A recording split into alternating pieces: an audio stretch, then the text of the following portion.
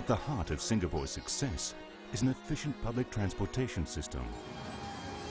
A high-tech and efficient rail transit system forms the backbone of the country's public transport. Modern bus and taxi services connect citizens to every corner of the city. To keep vehicular traffic moving, a huge network of roads, bridges and tunnels have to be kept congestion-free. Singapore continues to face new challenges to keep the city moving. In the future, as many as 14.3 million journeys could be made per day. The country's small size also leaves it little room to maneuver. It's the second most densely populated nation in the world, with 12% of its land already allocated for road use. To overcome these challenges, the LTA has designed a blueprint that will shape land transport policies over the next decade and beyond. To achieve this, 3 strategic thrusts have been identified.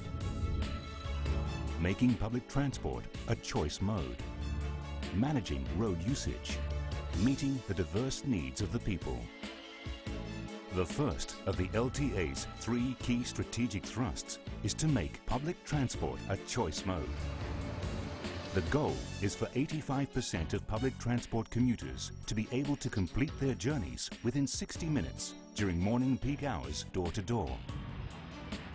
To achieve this goal, the LTA will take on the role of a central bus network planner by 2009. By doing so, LTA aims to create a more integrated and service-oriented public transport network. A series of new initiatives will enhance the already efficient bus services in Singapore.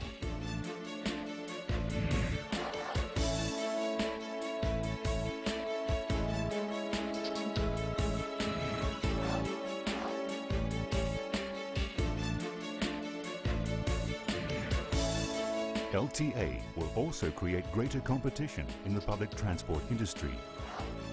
Operators will have to constantly improve their services and keep the needs of commuters in mind.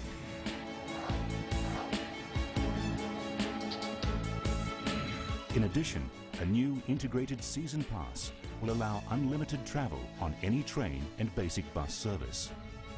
Fares will be based on the total length of the journey across bus and rail, regardless of the transfers made. Singapore's MRT train system will also expand its routes, adding a new line or extension every 2 years until the year 2020. In the second strategic thrust, traffic will be kept flowing smoothly on roads by managing the use of limited road space. One of the most critical tools on this front is the Electronic Road Pricing System, or ERP. It's designed on a pay-as-you-use principle that charges motorists when they use congested roads. LTA wants to encourage more people to view public transport as an alternative to owning a car. LTA will also reduce road tax as it shifts its focus from ownership taxes to usage charges.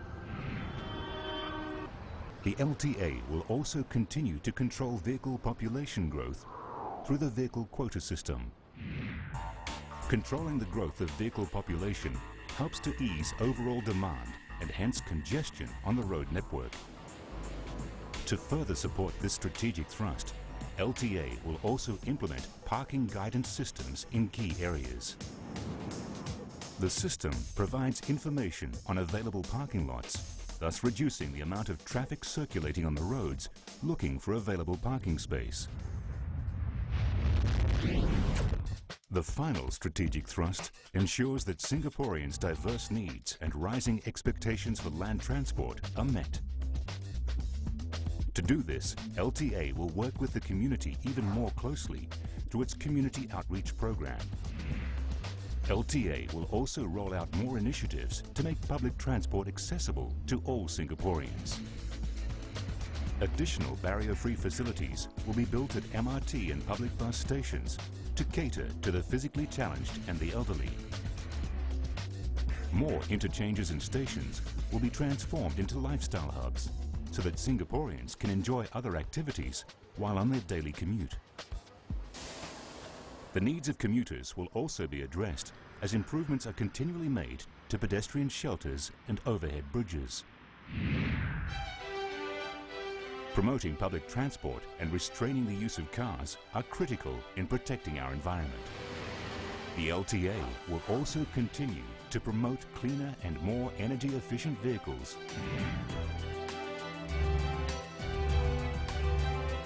These strategic thrusts will steer the development of a people-centred land transport system. The result? A vibrant, livable, global city.